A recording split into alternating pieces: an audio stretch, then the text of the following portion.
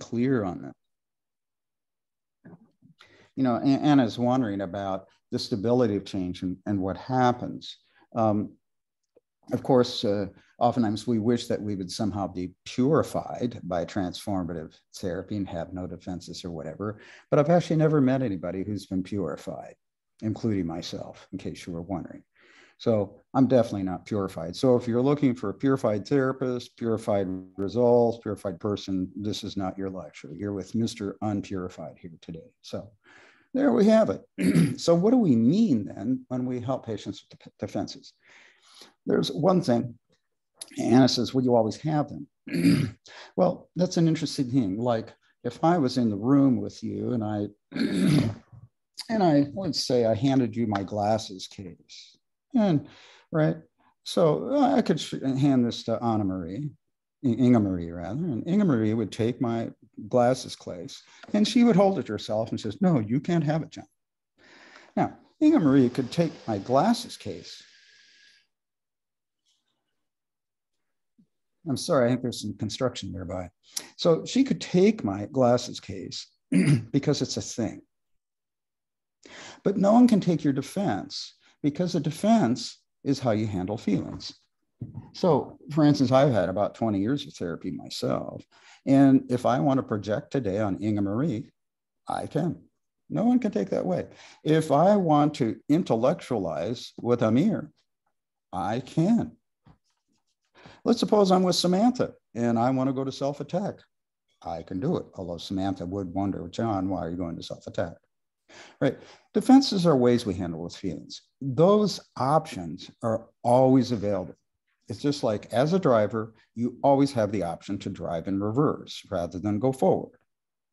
So the important thing to know, we can't take defenses away.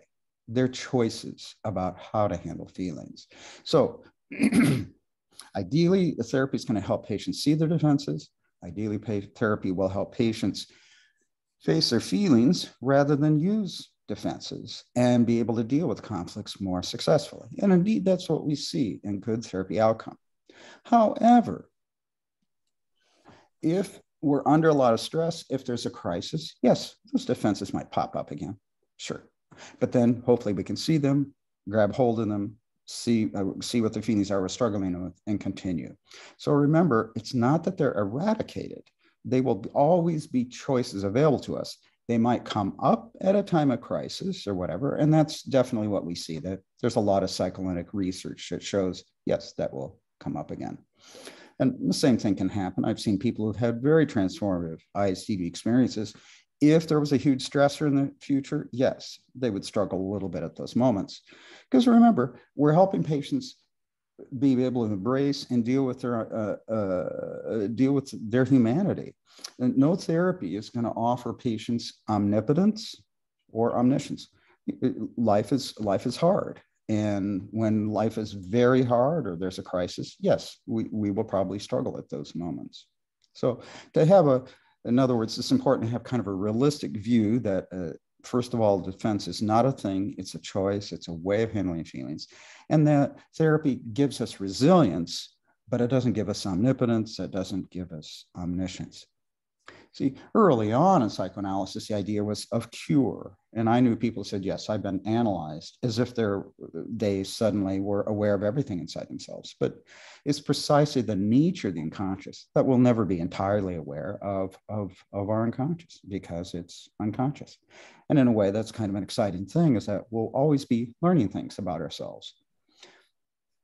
I'm sure all of you, for those of you who are married, your spouses tell you things about yourself that you weren't aware of. We're not always grateful to have that feedback, but they tend to be pointing out something to us that we had a blind spot to.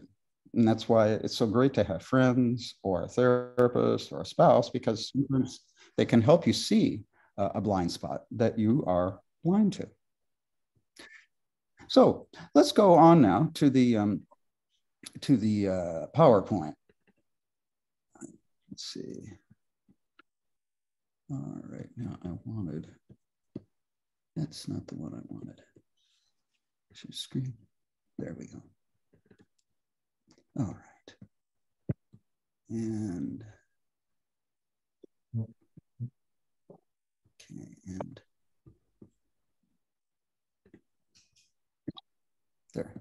should make that easier. Okay, so, oh, got another question. Let's see. Okay, good, got it.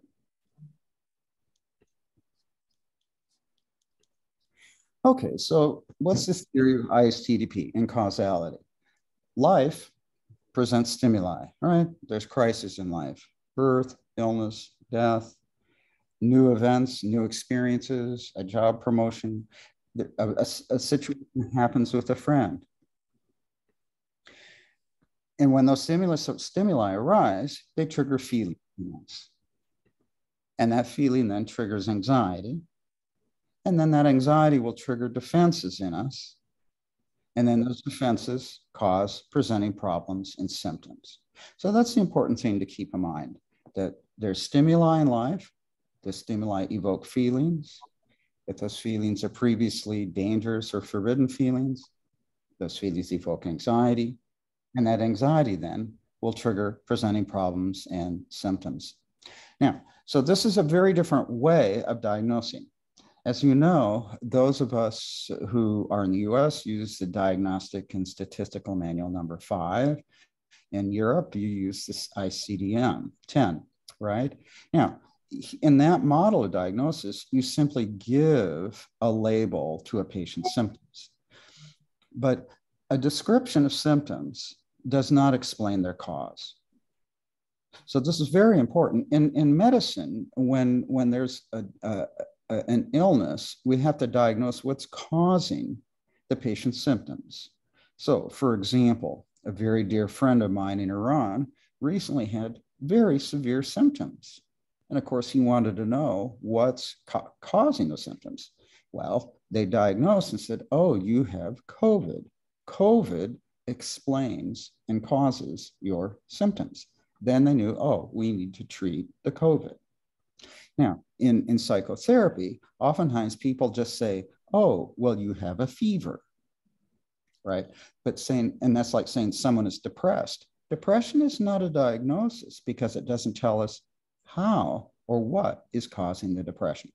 So that's why Davenlu came up with this term of psychodiagnosis, because he realized people were describing a symptom like depression or anxiety disorder, but they weren't diagnosing what causes that disorder, because only if you know the cause can you treat the cause.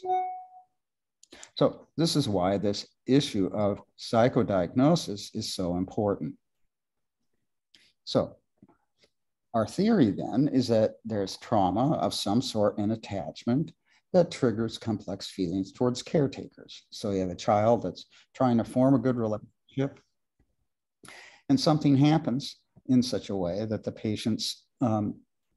that the child then is going to have mixed feelings toward a parent he or she loves. And the problem when you really have genuine trauma is that the parent who should be helping the child is actually the source of danger to the child. And the child realizes, wow, my relationship with mom or dad is now dangerous to me. And if I share these feelings, that may create more danger. So then the child learns that feelings are dangerous. And the child learns, oh, I can't depend on this parent when they're the dangerous figure. So if I can't depend on my parents for affect regulation, I need to rely on defenses for affect dissociation. Yuval, is there a way those cues can happen without the sound coming in each time? Yeah, well. Okay, great, thanks. So the child learns is that ordinarily the child, when the child has these troubling feelings, the child could reach out and depend on a parent for affect regulation. But instead the child learns, oh, I mustn't depend on my parent for affect regulation. I need to rely on defenses to push away those feelings. So what happens is that the child then, out of love for the parent, right, depends on defenses instead of the parent. And this is what Jessica Benjamin called the gift of love. So those defenses are unconscious. The child is not aware that she's using defense, right? The 2-year-old or 3-year-old child doesn't say, should I use projection or intellectualization today? No, these defenses happen automatically. They're always automatic. And if the problem with the parent remains persistent, then this defense becomes persistent and habitual. And that is very adaptive. As the ego psychologist said, the child is forming defenses as a way to adapt to the attachment to the parents. So if this defense helps that attachment, then the child is actually adapting to the attachment by using defenses. So it's very important to understand that the origin of defenses is usually adaptive. That actually defenses have a good and life-saving function early on. The problem is that these defenses that were adaptive in early life are usually very maladaptive in adult life, and that the defenses that solved problems in an early relationship create problems in later relationships.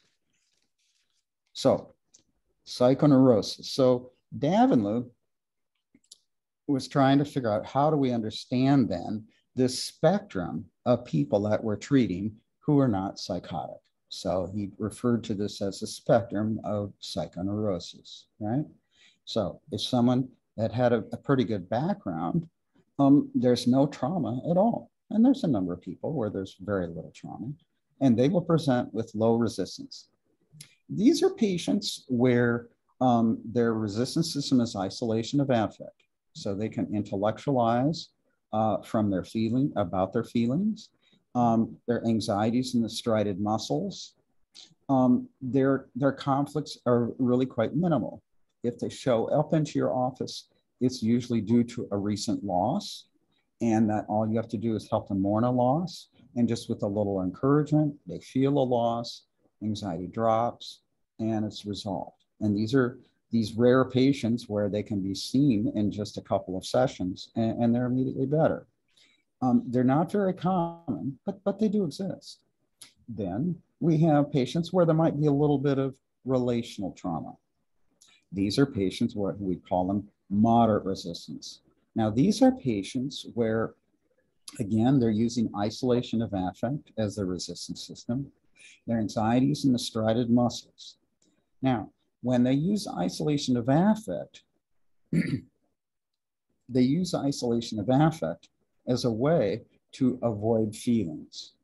But they don't use isolation of affect as a way to avoid contact. So this is a patient that will be looking at you. They'll be relating well. When you ask questions, they'll answer the questions. If the patient's struggling, he's really trying to answer your question. It's just defenses interfere with his ability to be aware of a feeling. So this is not real common, but it's more common. I've run into a lot of patients with moderate resistance, for instance, in Scandinavia. It's quite common. So again, they're using isolation of affect, but not as a resistance to emotional closeness, only as a resistance to feelings. So those of you who've read my book, Co-Creating Change, there's a case I use throughout that book. That is a clear case of moderate resistance. The patient at no point puts up a barrier to emotional contact with me. He's using intellectualization, using affect the whole time.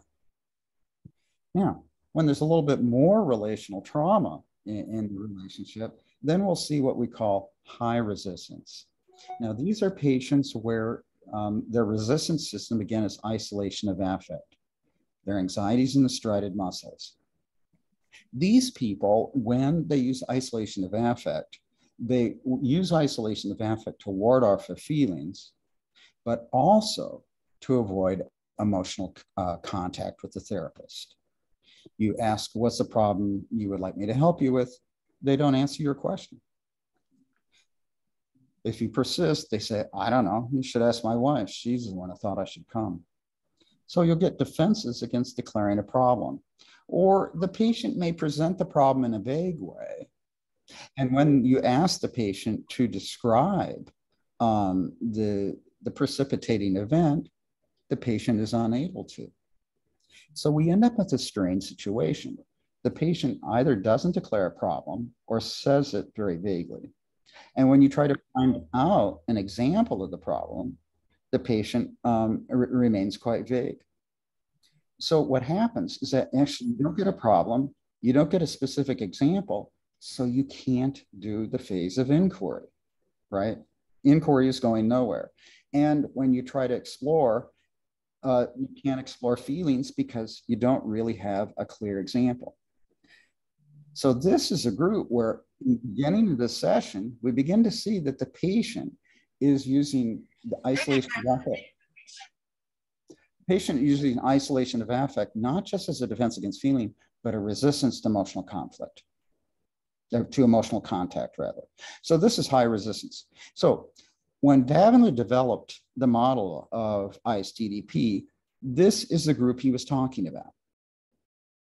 So the standard format of ISTDP was designed for people who are high resistant, who maintain a barrier with you.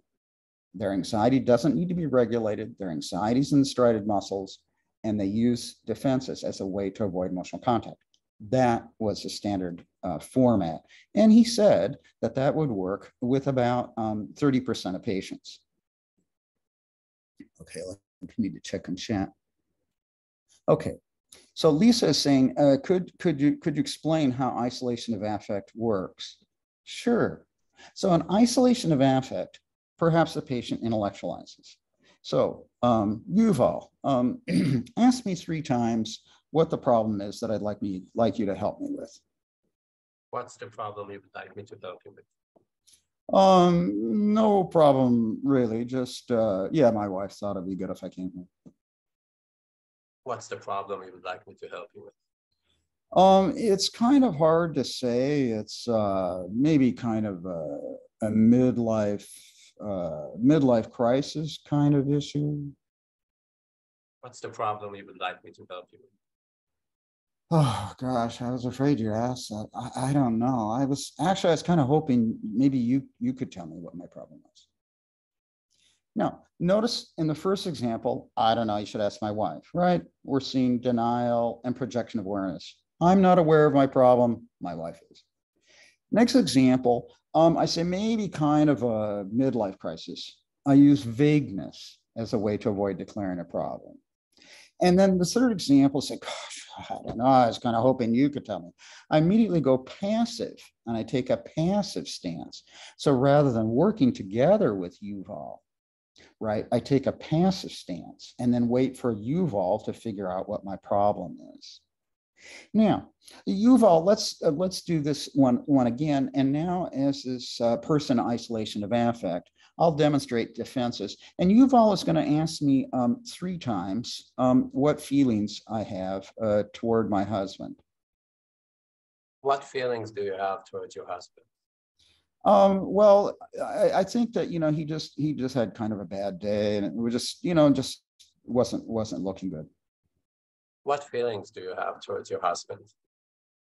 I think it's a reaction, it's kind of a reaction, I'd say, yeah. What feelings do you have towards your husband? Oh, I'd say really angry. Now let's take a look at those defenses, right? So I said, well, maybe I think he just had a bad day. So the patient doesn't give you her feeling, she gives her reason for his feeling. So that's what we call rationalization. In the next example, she says, I think it was a reaction. So she doesn't offer a feeling, she offers a thought. We would call that intellectualization. In the third example, gosh, can you remember my third example? It's slipping here. Third example. Angry. All right. So notice, so I gave Yuval, I said anger, right? And so you might get happy. Oh, great, I got a feeling. But you notice I offered the word, but not the feeling, right? If anger was a feeling, I say, well, I'm angry. And how do you experience that anger? In this case, when I say anger, you would address the defense. You say, well, I'm sure you do, but I notice you don't look angry. You don't sound angry. you look detached and sound detached. Notice how this detachment comes up as a way to hide your anger. So that would be a way that you'd be drawing the patient's attention to detachment as a defense. So in isolation of affect, we'll see intellectualization, rationalization, vagueness, changing topics, and detachment. All these defenses work together to help the patient detach from feelings and detach from you. So this is an example that these defenses help the patient isolate the word from the feeling. That's why we call it isolation of affect. The patient giving you a feeling word, but without the feeling. This is typical then in moderate resistance and high resistance isolation of affect. Now, that's not what we're going to talk about today. Today and tomorrow, we're going to be looking at another resistance system, the resistance system of repression. And this is, and as we saw, Davenport came up with the idea of the standard format, right, to work with that 30% of patients that's moderately or highly resistant. But then, as you know, we've got this other 70% of patients that requires a different treatment model, because Davenport saw the standard format doesn't work with severely depressed or fragile patients or somatizing patients.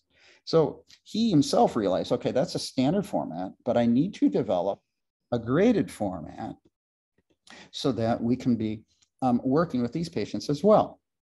So with this group then, in repression, what we see, the patient actually is not able to detach from feelings. She can't use intellectualization and rationalization to avoid feelings. Instead, she becomes teary, she becomes depressed, she starts having somatic problems. And that's what we call the resistance system of repression. So with these patients, you are always going to see moderate to severe trauma. And then an even more severe group is the patients that we refer to as fragile. These are patients that rely on splitting and projection. And in fragile patients, their anxieties discharge in cognitive perceptual disruption, and where they need a lot of anxiety regulation, and where we need to help do a lot of work around the triangle of conflict to build their capacity to tolerate feelings without splitting and projecting, and to tolerate mixed feelings without cognitive perceptual disruption. In repression, what we're going to be looking at today and tomorrow, we have patients where they don't necessarily split or project initially, but they can't use isolation of affect. So what they do is they say, I love you, but I'm angry with myself. So they turn anger onto themselves. And what we're going to see is they do that in the therapy session. They turn anger on themselves in therapy to protect you from their anger. So when we look at the spectrum of resistance, then we're looking at a spectrum of trauma. There are some patients that experience very little trauma of any kind. They're going to be low resistance. While some patients where they had severe trauma, and these are patients that tend to be fragile. We're going to see that with with high resistance and moderate resistance, the resistance system is isolation of affect. In repression, we're going to see the resistance system repression, where we're going to see self-attack. We're going to see character defenses. We're going to see weepiness and depression and somatic symptoms. In severe trauma with fragile patients, the resistance system is splitting and projection. In isolation of affect, patients' anxieties in striated muscles. In repression, patients' anxiety goes to smooth muscles. In splitting and projection, anxiety goes in the cognitive perceptual disruption. So you begin to see these three different groups have a different resistance system and a different anxiety system. And so then as a result, we can assess what defense system is causing their problems and where is their anxiety discharged. Okay, let me just check to see if chat. Okay. All right, let's go on. So this goes back to Lisa's question earlier about isolation of affect. So defenses in isolation of affect include intellectualization, where I offer a thought instead of feeling. Rationalization, where I offer the reason for feeling. Well, I think the reason he did that was because.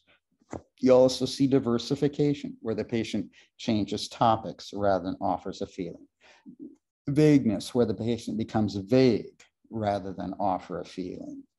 So what's the feeling toward him? Well, it's difficult to say, right? That vagueness is a way to avoid declaring a feeling. Now, the effect of these defenses is that the patient ends up being detached from her feelings, and also she'll be depressed, but she's going to be depressed because she's in distant relationships. So this is important too. Depression has multiple pathways of causation. So in isolation of affect, you'll have depressed patients. They tend to be mildly depressed, and they're not depressed because self-attack. They're depressed because their detachment from others creates detached relationships. So they're depressed because they're disconnected. They don't really feel passionate or close in any relationship. Their anxieties and strided muscles, and the relationship that they have with you is the detached one. And so in isolation of affect, you're going to be working a lot with that resistance to emotional closeness. Now in repression, which is the subject of today and tomorrow, patients will use self-attack. Oh, I'm such an idiot. Or where the patient becomes weepy, or where the patient is really very depressed, or a patient reports feeling tired, right? That tiredness is a sign that anxiety is going into the smooth muscles. We'll have the defensive conversion. A patient is momentarily angry with someone, maybe had an unconscious wish to hit someone, and she suddenly can't move her arms, or she can't move her legs, or she feels her legs suddenly become numb. You'll have the defense of somatization. A patient is angry with her boyfriend, and all of a sudden she has stabbing pains in her heart because she had a fantasy of wanting to stab him. I had a patient once, she was engaged to a man and visited him at his apartment, but he was at work, and the phone rang. And she picked up the phone, and the woman on the other end says, "Who are you?" And she identified herself. Well, it turned out that this patient of mine, who was a fiance, discovered that this guy had another fiance. So you can imagine the rise of anger. Ask, and how do you experience that anger toward him? She says, I don't know. It's just, I don't know. I just feel something weird in my head. So I kept asking about the anger, and eventually she felt her anger, and then she had this portrayal. And what happened in the portrayal? She took a sword and it went right through his head. That would be a case of somatization. In other words, not only do I turn the anger on myself, the impulse I do to his body is unconsciously done to my body. Patricia Coughlin has a lovely case of that, which I think you can read in her first book on intensive short-term dynamic psychotherapy. That patient felt like something was stabbing her, and she had a stabbing pain in the eyes. And later in the portrayal, she took an ice pick, icicle, and stabbed this man in his eyes. So it's a really good example where the patient identifies with the body of the person she wants to attack. Also in repression, we get character defenses. So if a patient grew up with parents who ignored her, she ignores herself. If she grew up with parents who verbally abused her, she'll verbally attack herself. If she grew up with parents who devalued you, she'll devalue herself. So rather than feel angry at her parents, she'll use their attack in the service of self-attack. So it's really a form of what Anna Freud called identification with the aggressor, that I do to myself what someone did to me. And this is a very important defense because it wards off rage toward the original attacker. Now, what's the effect from repression? The effect is that the patient will become depressed as a result of self-attack. The patient's going to suffer from chronic anxiety in the gut, and the patient's going to be suffering from a lot of somatic symptoms, oftentimes due to conversion or due to somatization. The patient's anxiety is in the smooth muscles. Now, remember, in isolation of affect, we said that the relationship was, I detach from you. In repression, the message is, I love you, I hate myself. So again, notice the patient isolation of affect can avoid mixed feelings from detaching from mixed feelings. But the person in repression who can't detach, she'll say, no, I love you, and I'm going to protect you from my anger by turning it on myself. Now, this is very important that now you can understand repression is not just a defense. It's a relational strategy. I love you, but to protect you whom I care for, I'm going to protect you from my anger by turning it on myself. And when I turn the anger on myself, that's how I love you. Okay, so this is very, very important then to understand that self-attack is not just a defense, it's a way to protect you in the service of preserving the relationship. Therapists are addressing self-attack only as a defense, but they're failing to address that it's a relational strategy. And this is very important because we have to work with this relational strategy in therapy so that the patient doesn't engage in self-attack in other relationships to protect other people she loves. And we've got a bunch of, okay, let's go, let me check up on these questions. Are there character defenses and isolation of affect? That's a great question from Reza. Yes, they can come up in isolation of affect, but usually the patient is detached when they use those defenses. So the fact is, what you need to address is that treat them as thoughts and as a barrier to emotional closeness. So in character defenses have to be dealt with directly when we're dealing with someone in repression. In isolation of affect, however, oftentimes we have to deal with them as barriers to closeness. So if you're not sure, talk about the character defenses and invite feelings toward you. See if that resolves, or address, or if that doesn't work, then address the character defenses as a wall of thoughts and then ask for feelings toward you. So you can address it first as a defense or address it later as a transference resistance.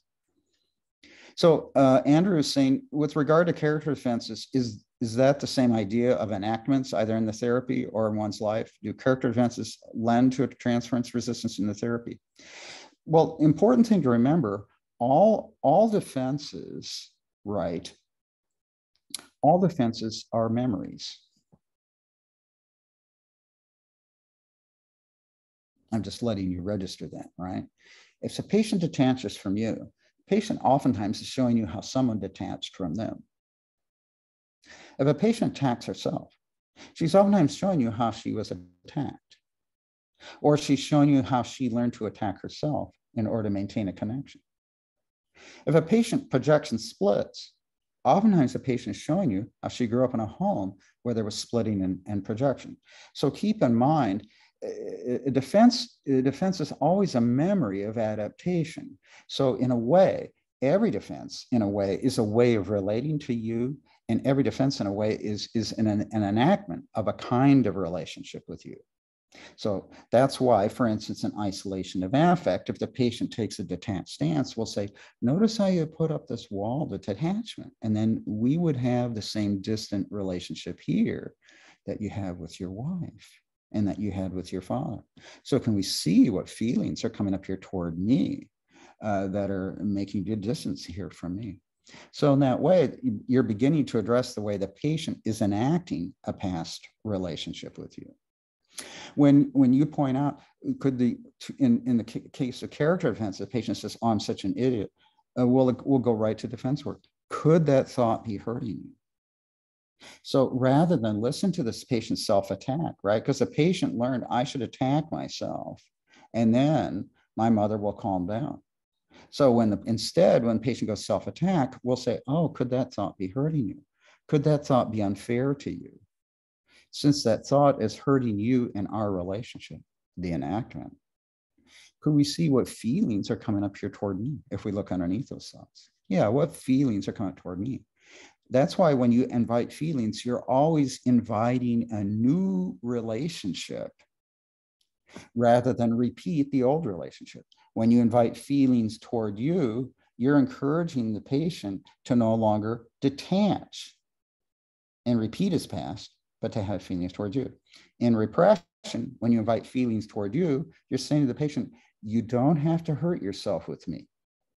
We could have a new relationship where you'd have feelings toward me. So remember, inviting feelings is actually inviting a new relationship. It's blocking an old enactment.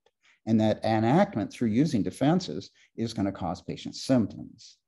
So indeed, self-attack, character defenses is a beautiful example of how the patient is enacting a past history of self-neglect.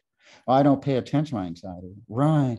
And if you ignore your anxiety, then that would prevent us from being able to regulate it. Yeah. And if well, yeah, but I don't want to look at it. Right. Well, if you don't look at your anxiety and I don't look at your anxiety, then what kind of relationship would we have if we both ignore you? See, that's addressing the enactment. So since you're inviting me to hurt you and ignore you, the transference enactment, I wonder what feelings are coming up here toward me. Because you see, again, it's not just the patient's ignoring her anxiety. She's inviting you to do that. She's inviting an enactment. That's where we have to keep our attention. So given that you're inviting me to hurt you, can we see what feelings are coming up here toward me? So that's you see the beauty of your question there, Andrew, is that these defenses are always enacting past relationship. And so we're having to think about how do we bring that to patients' attention and how do we make sure that our interventions are offering a new relationship rather than repeating the old relationship. Okay, now let's see, I think, can you please clarify the subject of muscles in understanding ISTDP? Oh, yes. Now I understand your question, I hope. Yes. When anxiety is in the striated muscles, these muscles are, you could say they are your voluntary muscles. So when a patient is anxious, they'll sigh. So that's tension in the intercostal muscles. They'll oftentimes tense up in their shoulders. So another way to say this is that their anxiety is discharged in the somatic nervous system. So the central nervous system involves the somatic nervous system and the autonomic nervous system. So the somatic system is involved with what we call also voluntary muscles or striated muscles. We call them striated muscles because under a microscope, when you look at them, there's certain kind of striations, there's lines in them. Key thing for you to be aware of is that in isolation of affect, the patient tenses up. And since their anxiety is in the somatic nervous system, it doesn't need to be regulated. It is regulated. So for patients' isolation of affect, you don't have to regulate anxiety. Now, when anxiety is in the smooth muscles, these are the muscles that line the digestive system, and they also line the blood vessels. So that's why so when the muscles in the digestive system are mobilized, that's part of what would cause patients to have problems in the smooth muscles, where they might start to have nausea in the stomach or get sick to their stomach. They might start to have diarrhea. They feel the need to go to the bathroom, where they might start to have a migraine headache.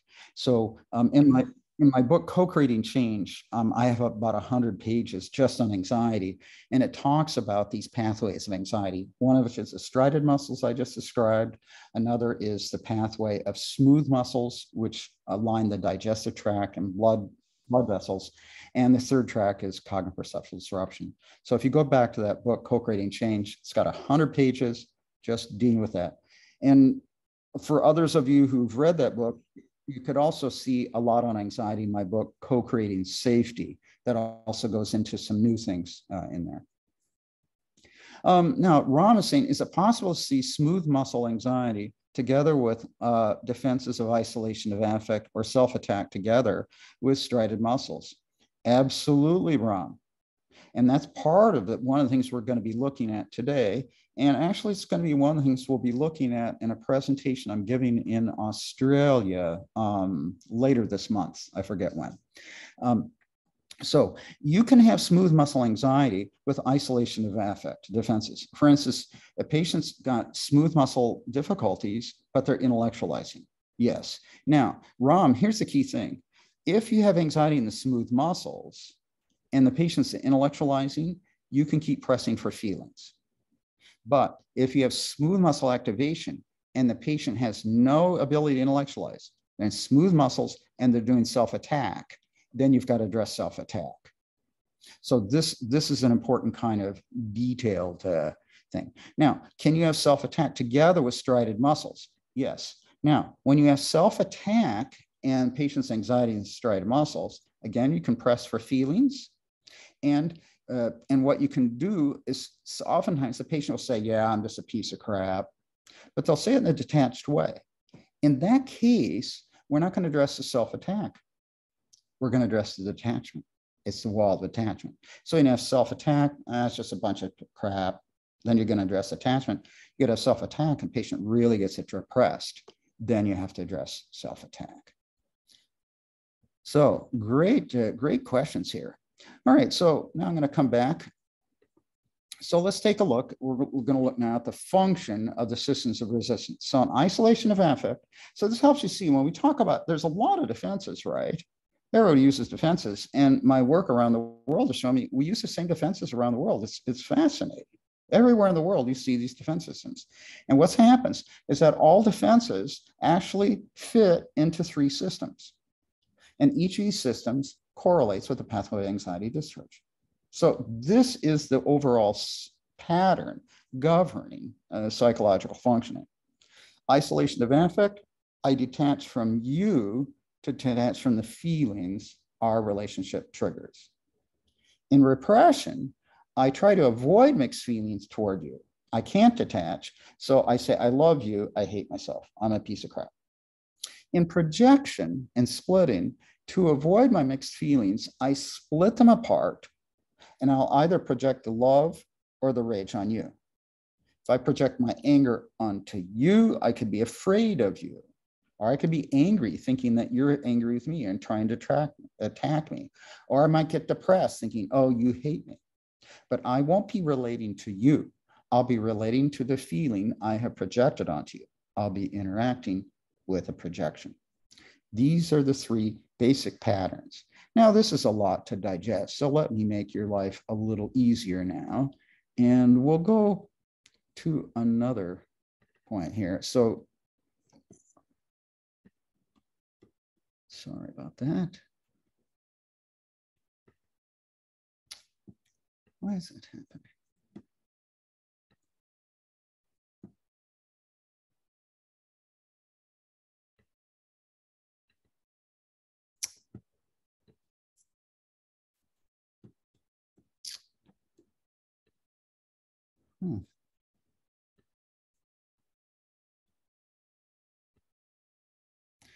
Yuval, I can't seem to get my share screen.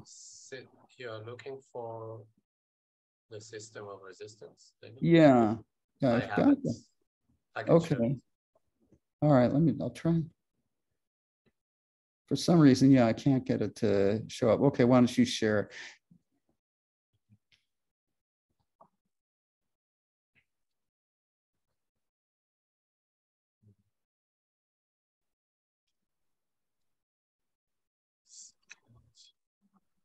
John, have you recently updated your Zoom?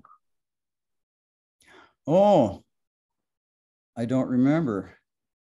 No, I'm asking that because your doesn't give Zoom the permission for you to share your screen. I see. If you want, we can check that out. Would you like to check it out now, or? Sure. So what do I do? I just check. Did you go to system preferences? Yeah. Are you there? That's system of references within Zoom. No. Where the Apple logo is on your Mac. Oh, go there. Okay. We have it in the meantime. Oh, okay. All right. Well, so let me do that in just a minute, because here we've got the systems of resistance here showing up. So this really helps you see now. If you go across the top, there's splitting and projection, there's repression, and there's isolation of affect. Those are the 3 patterns by which patients ward off feelings. So Davenu developed this model of therapy, ICDP, and his first model he developed was the standard format. It was just for highly resistant patients, isolation of affect. So as you see, the strategies that patients detach from the person to detach from internal feelings. And so within isolation of affect, in moderate resistance, they'll use intellectualization, rationalization, tactical defenses to ward off feelings. But in high resistance, the defenses operate together to form a pathological relationship that we call the transference resistance. That's where we talk about the wall. That's what Davin was talking about. Result is these patients are very detached with you. They're very detached with everyone. Their anxieties and striated muscles. And the spectrum, like I said, is that you'll have moderate resistant patients that ward off feelings. You'll have highly resistant patients where they ward off emotional closeness.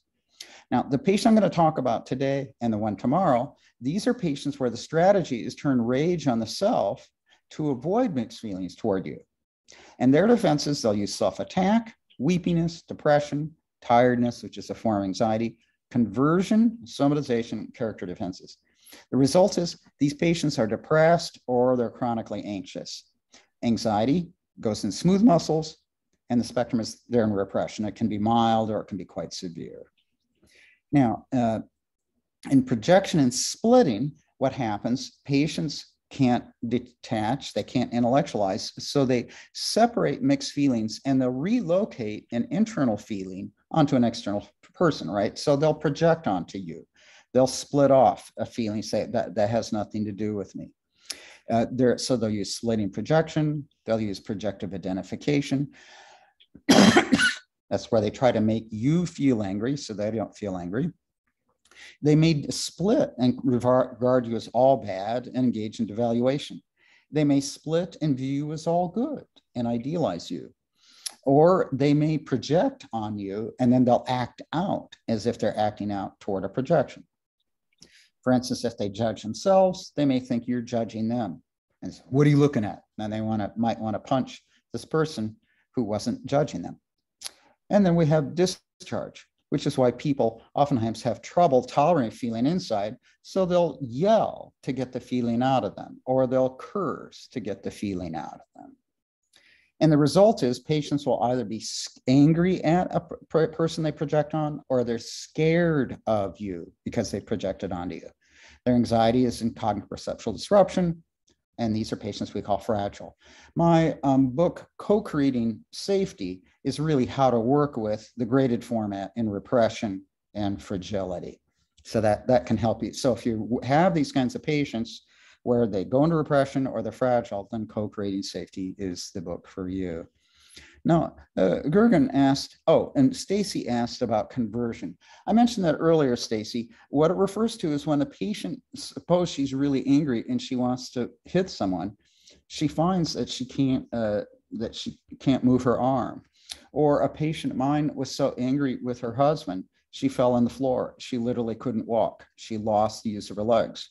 Now, what did she want to do when we had the portrayal? She wanted to kick him.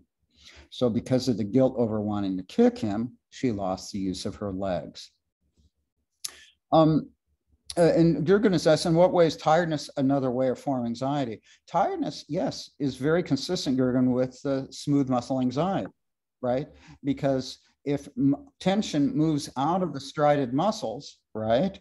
Yes, and the patient is starting to have anxiety in the smooth muscles, that means anxiety is going into the parasympathetic branch of the autonomic nervous system. And that means that blood pressure is dropping, pulse rate is dropping, breathing rate drops, and you have neurohormones being released in the brain. All of that is going to create the symptoms of tiredness. That's why pressure is so important with patients who are tired, because when you start doing pressure to feelings and by them have feelings, it's going to trigger anxiety more in the striated muscles, and then their heart rate and their pulse rate and their breathing rate is going to improve, and then the tiredness should go away within a minute or two. Okay, let's see if I can share. If you can drop your share there, Yuval, I'll go back to my, now let's see if this works. Okay, good. So this was a system of resistances. So this is very important that you understand in ISTDP that we're talking about 3 systems of resistance. They correlate with 3 pathways: anxiety, isolation of affect. We use the standard format of ISTDP, the classic form for highly resistant patients. In repression, we use the kind of graded format I'll show today and tomorrow. And in projection and splitting, we use another kind of graded format to build capacity. So pathways, anxiety, discharge. This may be repetitious for some of you, but for those of you who are new to this, anxiety is not just a thought in your head, it's an experience in the body. And it's motivated actually by the amygdala that triggers the central nervous system. So the amygdala triggers the central nervous system, and that's going to trigger anxiety in the body. And so when anxiety goes in the body, it can go in the striated muscles, the somatic nervous system, it can go in the smooth muscles, or in cognitive perceptual disruption. Both of those mean that the parasympathetic nervous system has been activated. Now, that's a lot of gobbledygook. Let me get clearer here for you. So, anxiety discharge, striated muscles, patients' thumbs and hands will clench. You'll see their thumbs moving like this, or you'll see their hands like this. Their shoulders are up. You might see them move their neck, because their neck is tense. These are patients that report having tension headaches. When you ask for feelings, you'll hear them sigh. That means there's tension in these intercostal muscles. They'll report having tight stomach muscles, tension in feet and legs, and sometimes you'll have fibromyalgia or hyperventilation. Okay, now I notice there's something in chat. Right. Yes, thank you for advertising. Yuval, co-creating Safety Belt in Hebrew. Now, smooth muscles, these are the muscles that line the gastrointestinal tract. So patients will talk about feeling sick to the stomach, have stomach ache. Sometimes they get nauseous. These are patients that might talk about that they threw up when they threw up in a particular situation. They might have trouble breathing due to constriction of the bronchi. These are patients who oftentimes have to go to the bathroom. They'll leave the session, or they'll report having diarrhea all the time or loose stools. They might report having irritable bowel syndrome or Crohn's disease. These are very common concomitants that accompany smooth muscle anxiety. Then you'll also have smooth muscles in the blood vessels, and so that will oftentimes give rise to migraines. Now, not all migraines are emotionally caused, but if you're doing a rise of feelings and the patient gets a migraine, oftentimes that's a sign that anxiety is going to the smooth muscles. Another sign Devin talked about is jelly legs. What does that mean? Well, striated muscles make you tense up. So if anxiety goes out of the striated muscles, your legs will no longer be tense. And so the patient will be a little unsteady on their legs, or you'll notice, for instance, those of you who have very severely ill patients, notice how they kind of shuffle into the office. Their balance isn't good. They're not steady on their feet. And that's because their anxiety is not in striated muscles. That's why their legs are not tense. That's why they're not steady on their feet. Cognitive perceptual disruption. This is where anxiety has risen to such an extent. Blood flow has dropped to the brain. Less oxygen is getting to the brain. You actually have what we call hypoperfusion of the prefrontal cortex. Literally, the part of your brain that does this thinking doesn't get enough oxygen. Patient actually has problems thinking, has problems with memory. You will see that the patient may lose track of her thoughts, not due to defense, just simply the anxiety is making her brain not work. She'll report having blurred vision, ringing in the ears. Maybe there's a loss of other senses. I think I presented a case, I think last year, where a patient would, with a rise of anxiety, would suddenly become blind in session. And these are patients where they might start to hallucinate. They frequently get dizzy, right? Due to the drop in blood pressure to the brain, they get dizzy and they'll faint. And we'll see the defensive conversion. Since there's no tension, oftentimes your fragile patients will appear physically calm, but they're cognitively confused. Any of you who've worked with a psychotic patient, very oftentimes your psychotic patient looks very flat.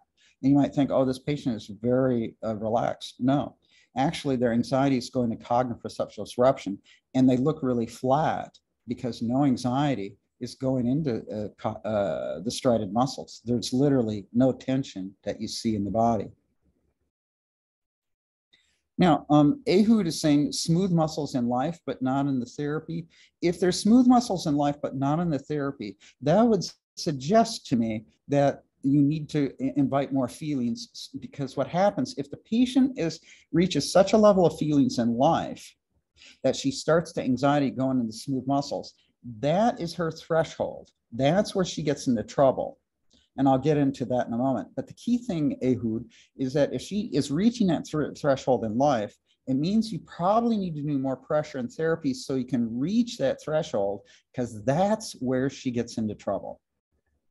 So it means you need to do a longer phase of pressure. Now,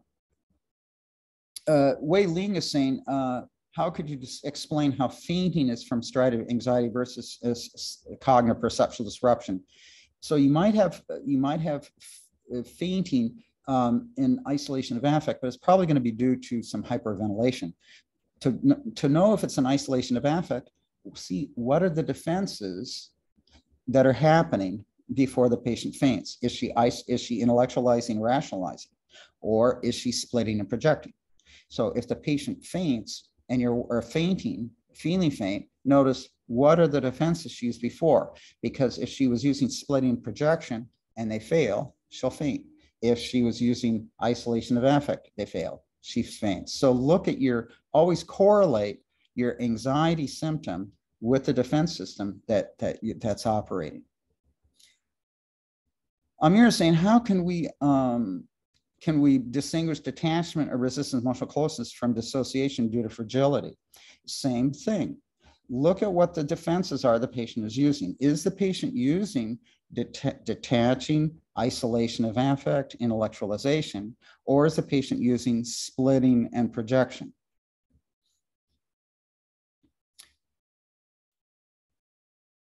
Okay. Henning, so can you say something about resistance system in different patients with severe obsessive disorder? Oof. Okay, so Henning is asking a very high-end question here. Obsessive disorder, obsessive disorder is a spectrum disorder. There are patients that are at a fragile level of character structure. You can even have psychotic patients that will have obsessive compulsive disorder. So what you're really having to look at is not just their OCD, but you're having to look at them holistically. What is the resistance system patient using? Is the patient using splitting and projection? If so, then you're going to be working with splitting and projection to build capacity. The OCD is basically a symptom or a defense, higher level defense, that is failing. And that's why it becomes so much more active. It's failing because it's not able to manage the feelings and anxiety that are rushing up. So you've got to address anxiety regulation and work on splitting and projection to build capacity. You wouldn't work on the OCD, you'd work on the splitting projection because that's a fundamental structural problem. I haven't seen OCD come up in repression, so that's not a question I can answer. Isolation of affect, of course, we get it there. There, you would address the obsessional thoughts as a wall of thoughts that are keeping you at a distance.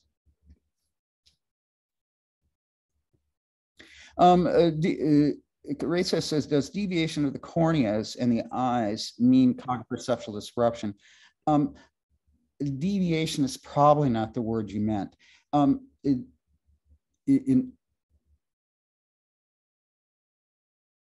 Yes. So I'm trying to remember now. Yes. So if you look at co-creating change or co-creating safety, I go into this, and forgive me if I'm not remembering correctly, but I believe in. I believe it's in when anxiety is in the striated muscles that you get the pupils become quite small, and then in repression and in cognitive perceptual disruption, then the pupils will dilate. But that's an anxiety reaction. It has to do with the autonomic nervous system. Now, yeah.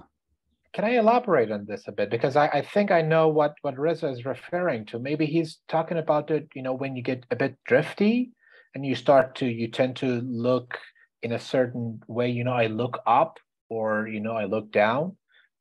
Maybe Reza can explain on this, but I think he's referring to this, that sometimes could be a sign of dissociation, getting drifty. I meant one eyeball look at one direction and the other looks at the other direction at the same time. I don't know how. Yeah, I don't know. I've never seen that. Yeah. I saw it in Alan Abbas's workshop when the patient was in cognitive perceptual disruption. Oh, I see that the eyes would go different ways. Wow. Yeah. Yeah, I've never had that happen. Yeah. Yeah. Yeah. But yeah, that would certainly seem to be a very unusual, but obviously some sign of anxiety, but I've never seen that. Yeah. Bonnie's asking about shaking. If a patient's hand is shaking a lot, yes, that's usually a sign of anxiety. Okay, now what are the implications then for everything I've been saying here during this very long lecture? What we're seeing here is that no single of model will be effective with all depressed patients, right? We're seeing that a patient could be in isolation of affect, detaching from feelings, detaching from people. Since they feel detached from feelings, nothing feels meaningful. Since they detach from people, they have only detached relationships. As a result, a patient is going to feel depressed. It's going to be a mild depression. You can have depression that's because someone is in repression, which we'll show today, where the patient says, I love you, they hate themselves. The turning of rage on themselves will make the patient depressed. We also can see fragile patients, where a fragile patient is projecting and maybe thinks you don't like them, thinks that you hate them, thinks that you want to attack them. That patient may feel really depressed because of how they perceive you as a projection. So this shows you that there can't be a single treatment for a symptom of depression. We have to note that that symptom could be caused in any of a number of ways. So treatment of depression must really specify the specific pathway. If it's isolation of affect, we address that. If it's caused by repression, we work with that. If it's caused by projection, we work with that. So in other words, that treatment doesn't target the specific symptom. It targets the specific system of resistance that causes the symptoms. The other thing we're looking at, which Ehud touched on, is that treatment must work within the patient's level of affect tolerance, right? Fragile patients tolerate just a little bit of feeling, and then they start to split project. Patients in repression can tolerate a little bit more, but then they start to go to self-attack. Patients in isolation of affect can tolerate 100% of their feelings while using isolation of affect. So patients' isolation of affect, we can invite feelings at very high levels. With patients in repression, we're inviting feelings, but we're going to do a graded form of invitation because they can't tolerate quite so much. Patients who are fragile have very low affect tolerance. So again, we'll invite feelings, but in a very graded format. It's sort of like if you went to the gym, you have some guys that can just lift just an incredible amount of weight, right? Isolation of affect. We have some people who've been lifting weights a little bit. They can't lift a lot, but they can lift some. That'd be in repression. You have some patients where they've been very, very ill and they have very little strength. And so we're going to have them lift very tiny weights initially to build their capacity. And that would be like in fragility. So the other thing to remember here is that in ICD, we don't treat the symptom. We're trying to diagnose the cause so we can treat the cause of the symptoms. So that's why we're always going to be evaluating at every patient response. Where is the patient on the triangle of conflict? Did the patient offer a problem? Or did they become anxious? Or did they offer defense? And as we continue to do that psychodiagnosis of each patient response, we discover the patient's ability to declare a problem. We discover if the patient has a problem with anxiety that we need to regulate. Are they in strided? Are they in smooth muscles? Are they in cognitive perceptual disruption? When they use defenses, what defenses is the patient using? What resistance system is the patient using? Then we think, how could these defenses be creating the patient's symptom? So the psychodiagnosis of the triangle of conflict in every patient response is how we then formulate the case. So we've talked about this resistance systems now, and we've talked about this continuum of affect tolerance. Now, let me just see if there's a question here. Yep. Now, I need to move this.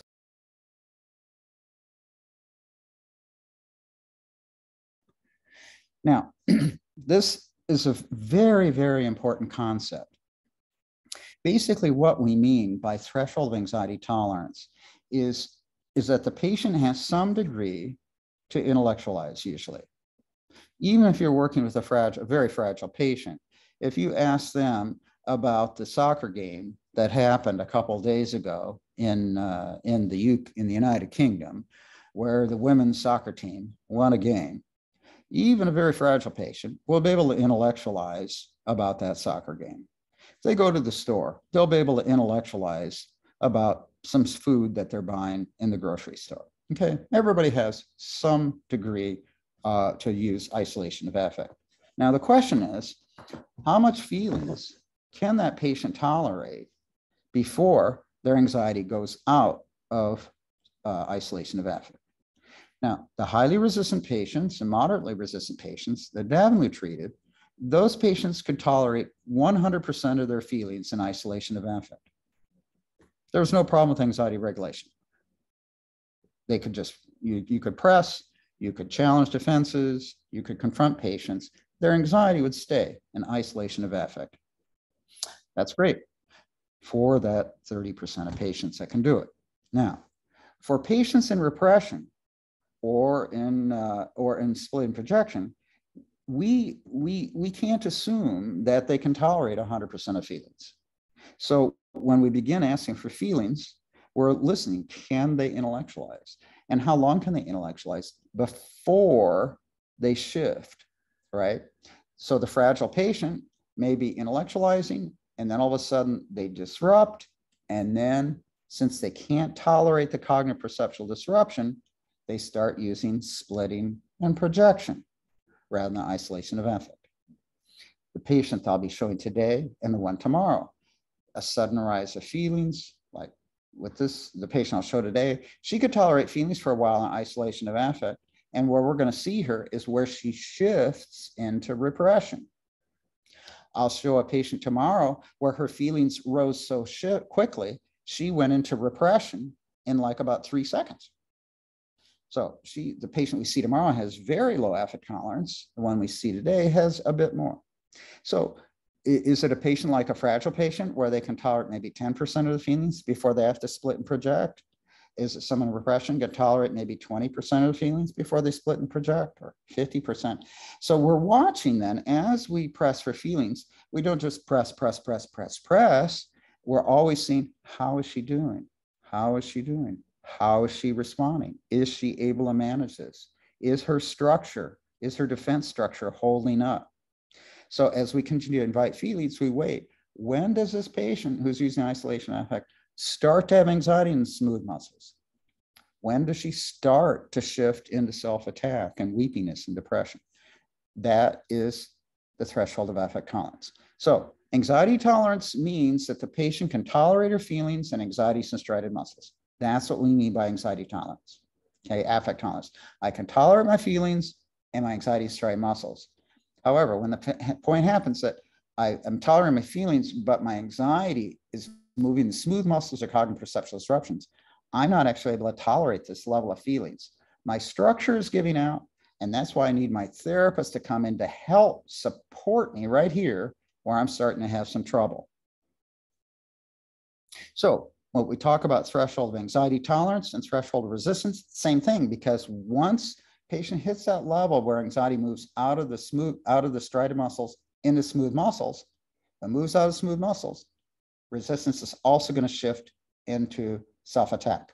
So that's why we're watching this so carefully, because where anxiety shifts out of striated muscles, where the resistance shifts out of isolation of affect, when we see smooth muscles and repression come in, that is where we're going to work, because that's where the patient structure gives out. That's where we need to build structure.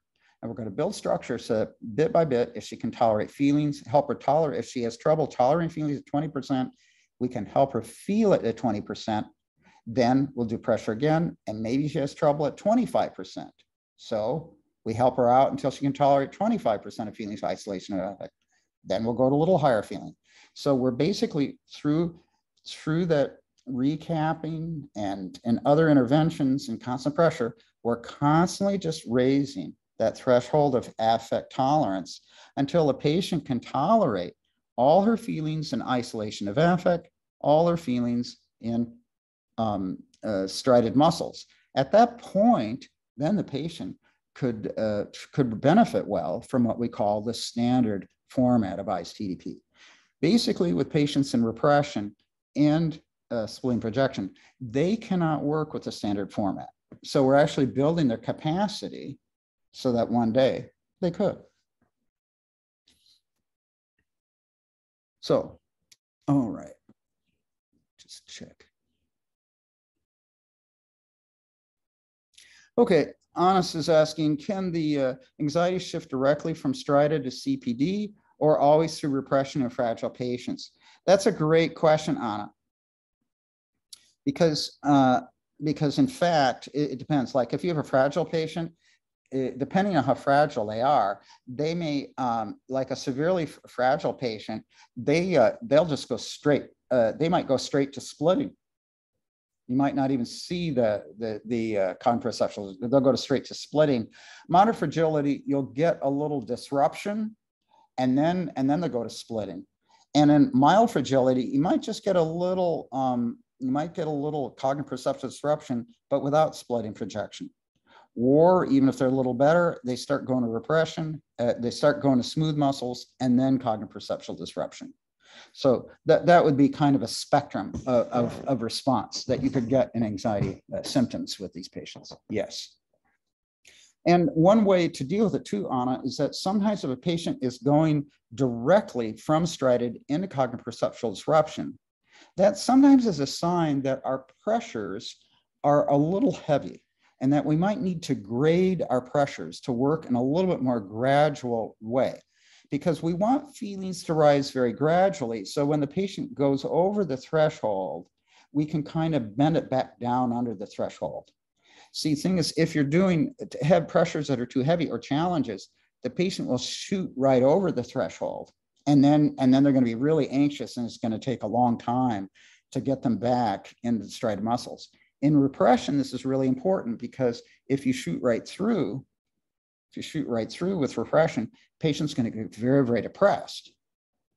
I remember when I was first learning ICE-TDP, I would have these patients where I just shooting through, or I'd do a challenge, which was inappropriate because then these patients got really depressed. And I realized, I had to make my depressions more gradual. So if we went over the threshold, we could get under the threshold right away. And I'll be showing you later how to deal with these different kinds of pressure. So Liron is asking, how do you determine the level of feeling, the ability to feel it in the body? I'm really using the patient's unconscious anxiety and their unconscious defenses to guide me. If the patient is sighing or tensing up, they're okay. If the patient's defenses are in isolation of affect, we're okay.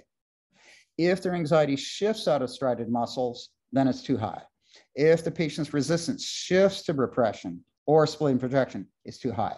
So we infer, I should say, we infer the level of feeling from the anxieties pathway and the resistance system of resistance.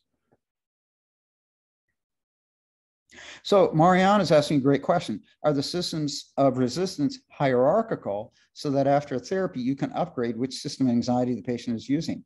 Yes, yes, yes, you got it. You got it. So if we can help a patient who's been splitting in projection and they are now able to start to go to repression, that's progress. If we're working with a patient who's in repression and she's starting to intellectualize, that's progress. And the patient I'll show today, she starts out in repression, and by the end, she starts resisting me in the transference. That's progress. So yes, see, this is a statement that Davenu made that patients or teachers oftentimes don't mention. Remember, Davenu said, we not only structure the pathway of anxiety discharge, you've heard that, but we also restructure the system of resistance. We're trying to help a patient who's fragile shift from using splitting projection to eventually using isolation of affect. We're trying to restructure the system of resistance, so we've upgraded it, like Marianne said, to isolation of affect. If someone is in repression, right, our work isn't done until the resistance is in isolation of affect. That's our goal, right? On our good days, all of us are in isolation of affect, right? Therapy doesn't get rid of your defenses, no, but it does restructure your resistance system so that you'll end up in isolation of affect. And this is why, for instance, when you read the work of Valent, remember, Valent was talking about immature defenses and mature defenses. Of course, we'll use defenses, but we're helping patients move from immature defenses to mature defenses, as Valent would said, or in ICE-TDB language, moving them from splitting projection into repression and then firmly into isolation of affect. Okay, all right. Rates is saying, what are the early signs of shifting to repression? You're about to see that. Lucy asks, is resisting the transference the same thing as avoiding emotional closeness? Yes, that when the patient detaches from you and starts not working together with you and they're in isolation of affect, yeah, we would say they're avoiding emotional contact. They're avoiding emotional closeness. Yes, very good. So, how are we doing here for time? Oh, good, just a couple more minutes. So, repression, the defenses. You might ask, what's the feeling toward him for leaving you? Maybe it was the right thing for him to do, right? That would be self-attack. Also, notice it says no sigh. Now, Raisa just asked a question, how do I know the shift into repression? One of the signs might be that we're no longer getting sighs, that the patient is shifting to self-attack. Right? If a patient sighs, they're going to be in isolation of affect. Now, it's true that when the patient resists in the T, sign will stop. That's a topic for another day. But let's suppose the patient is, you've got a breast patient, they're isolating affect a little bit, and then you ask, what's the feeling toward him? Patient doesn't sigh. Maybe it was the right thing for him to do. That's your sign. Okay, she's shifting into repression. You ask, what's the feeling toward him? Patient starts crying. That would be weepiness. So the tears come in to cover up the anger. And this happens unconsciously. Patient doesn't do it on purpose. You might see, you ask what the feeling toward him, patient slumps in the chair. That would be a sign of conversion, a complete loss of strided tone in the body, right? A complete loss of tension. You might ask, what's the feeling toward him for leaving you? No sigh, and the patient says, I'm getting a pain in my heart. So rather than feel anger toward him, comes back onto her, and then we see the defense of somatization. Patient has a bodily pain in herself rather than have the anger toward him. So these would be classic signs of defenses and repression.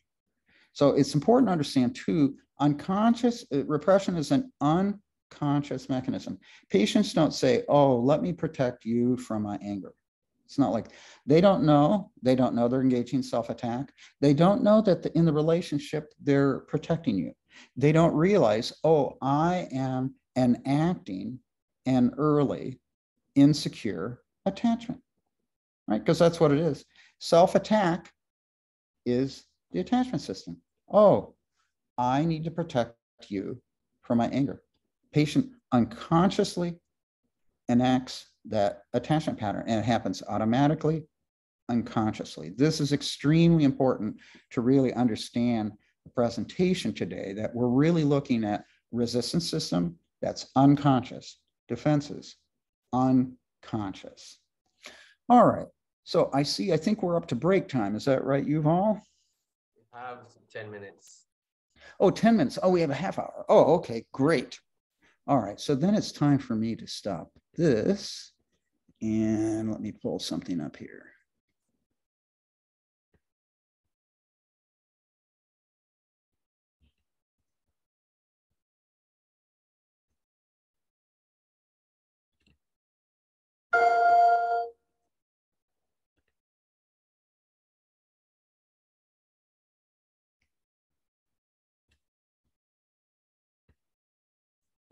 All right.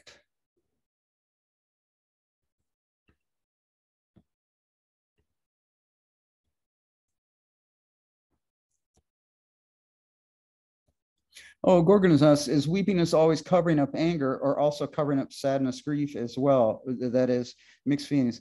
Well, weepiness would not be covering up sadness because it's already sadness. But what we can do is think functionally. When does weepiness come in?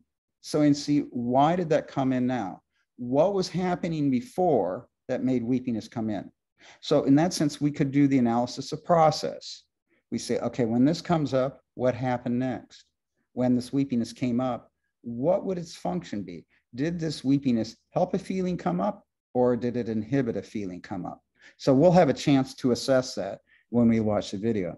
Okay, now I'm going to see if I can get my share screen to work here. Okay, so a patient has come to the psychiatrist's office. Okay, now this patient you see here has been abused, very badly abused by its parents. And so the patient has come to the psychiatrist, otherwise known as a veterinarian. So let's see, now that this patient has come to the therapy session, how does this abused patient relate to the therapist?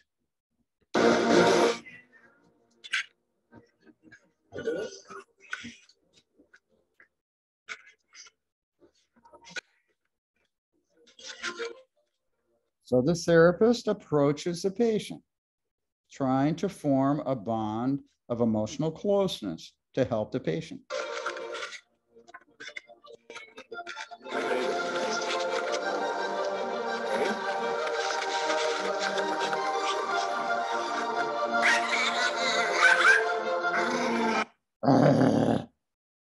All right.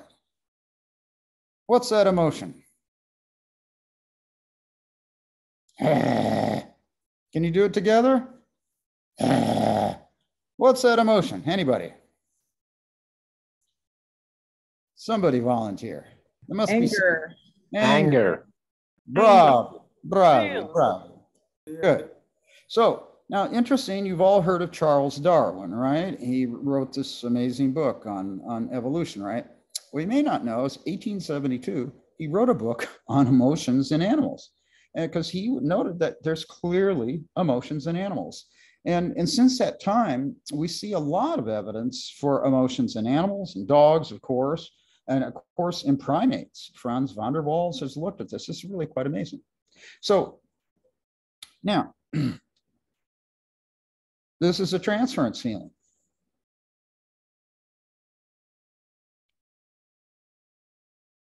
I'm going to say it again. This is what we mean by transference feeling. This dog was abused. And so when it meets another Homo sapiens, it's anticipating abuse, and it's having a transference reaction. That's what we call a transference feeling. Now, the dog is not able to isolate affect. The dog is not able to use repression, right? It feels this anger directly. You're going to hurt me, right? These unconscious reactions happen to all of us. Remember, all of us have a reptilian brain, and the mammalian brain, and then human brain. Human brain is only a few millimeters thick, right? Otherwise, it's just reptile and dog reaction going on underneath, which we can cover up with just the tiniest bit of isolation of affect. But every patient who's been abused comes into your office with that reaction. So let's see how the dog handles its conflict with the psychiatrist.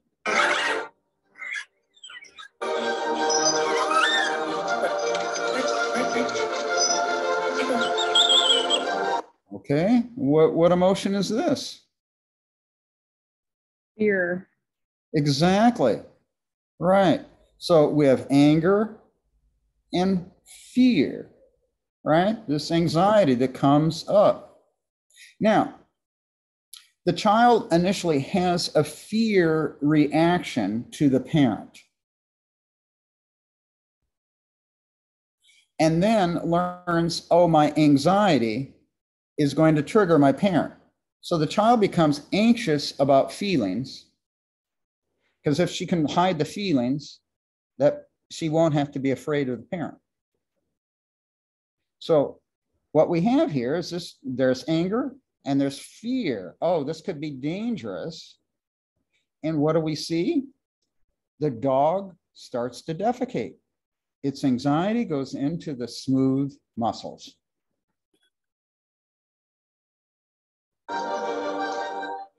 It's defecating right now. See, this is an anxiety regulation, anxiety response.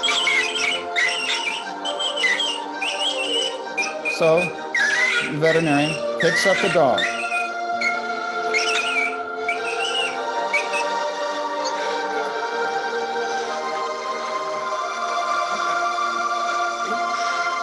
Let me see, I need to move this a little bit here. Yeah, okay.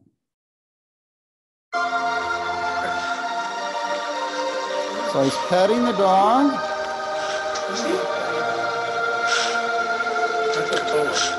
See, and the dog starts to lick him. Okay, so this really helps you see that when we talk about transference reactions and feelings rising, it's really an unconscious animal process that's evoked in every human. And we're just seeing abused dog that feels a transference feeling of anger. He becomes scared. Anxiety goes into the smooth muscles, right? And so he soothes the dog. Now, in our work with patients, it's more complex because we're going to have to address the defense. We have to regulate the anxiety, of course, for our patients, because their gut is oftentimes going to react like this dog's gut. It's an animal reaction. And we have to help them with the defenses because the dog just only learns to bark. Humans, I need to survive, so I can't just growl at my parents. So I've got to hide my anger in order to protect the relationship, even if it means turning on myself. So we actually have to not only restructure the defense, we're having to restructure the whole way of relating. Because in a way, when we invite feelings, we're basically saying to patients, you don't have to hurt yourself to be with me. You don't have to protect me from your anger. We can have a different relationship. So Lisa's saying this part is so painful to watch. It really is. And the important thing, Lisa, is that that's the inner pain of the patients, right, that come to us. This is their circle. That's why we're paying attention to their stomach, their any anxiety regulation. And that's why we're paying attention to their defenses so they don't have to attack themselves to protect us. Ram says, does transference involve projection? Yes, but that's a very long and complex question for me to answer, but let me put it in a very simple way. In transference, a patient is not projecting a feeling inside them onto you. They're not projecting a wish from them onto you. It's not like projection splitting. In the transference, the patient projects an image of someone onto you. The patient imagines, you're going to be like my mother. You're going to be like my father. So projection is the projection of an image of a person onto you. And then they react to you as if you're that mother or father or someone else. Yeah.